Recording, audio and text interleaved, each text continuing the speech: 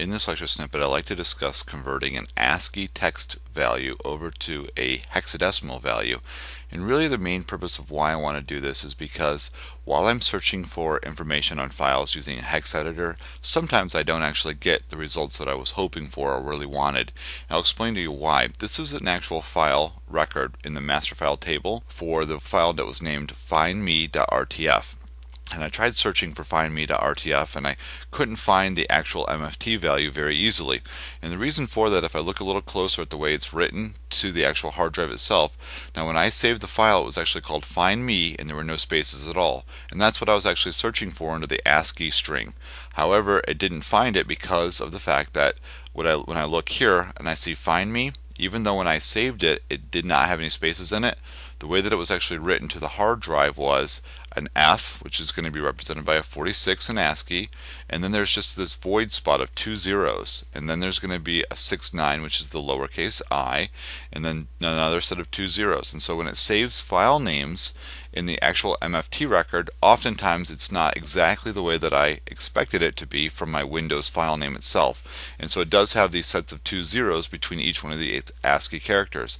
And so it couldn't find me because it's not really FIND on the hard drive. And so you can see over here I've got a couple of these values converted over. Like the capital F is 46 in hexadecimal, I is going to be 69, and then you can see that I've got this whole list here.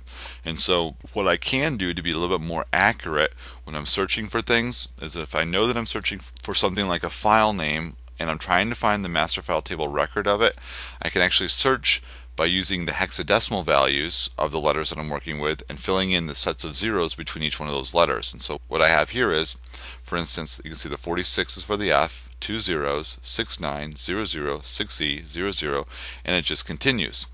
So now I'm currently in this actual hexadecimal area, and I'll show you. I'm going to do a / and I'm going to search. And so I'll go ahead and paste in that hexadecimal value, the 46, 00, or 69, and I'm going to go ahead and hit enter. You'll notice that it actually stopped right there. It actually found the value there. Now I'm going to go ahead and show you by tabbing over, and I'm going to be in the ASCII area. And I'm going to go ahead and try, I'm going to go back up here to the top and see if it will actually find the find me. And I'm going to try it two different ways. I'm going to try it find me, like I have here, and I'm going to go ahead and hit enter.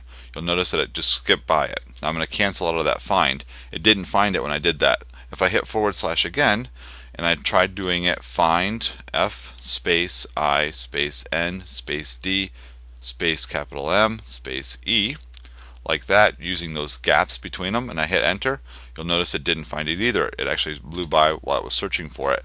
And so searching by hexadecimal values may give you a better result when looking for a particular file. So let me show you ASCII values. And so for instance, if I actually was looking for a file that had a space in the name, I would use the 20 for a space as a character. And then if you look here, there's a lot of special characters, there are numbers, there are uppercase letters, and it is different from lowercase numbers as far as their values are concerned.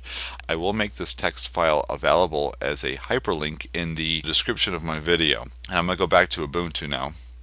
And so sometimes it may be more beneficial for you to actually search based off of hexadecimal values rather than the actual ASCII text itself. So this is the video on converting over ASCII text to hexadecimal values.